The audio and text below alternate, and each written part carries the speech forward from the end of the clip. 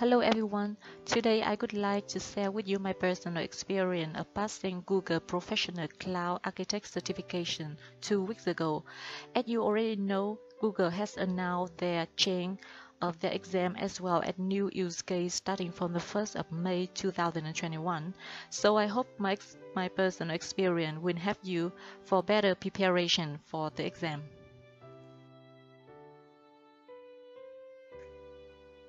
So here's some highlight.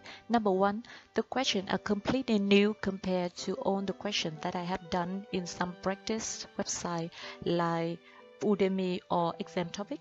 So you cannot find any single question that you have done in the new exam. But don't worry too much because the questions are really good structure, it's logical and not even wording tricky. So with good understanding of the topic, you can already be answering it right even from the first attempt. There one issue here is that the question is really long with a lot of words, so that it will take time for you to read, analyze, and compare. For that reason, you have to manage your time very well.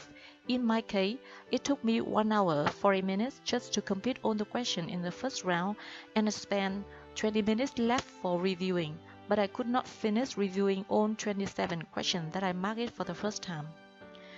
For case study, new case study starting from the 1st of May is there as well. For those questions that related to case study, the question will be displayed on the left-hand side, while on the right-hand side is the description of the case study.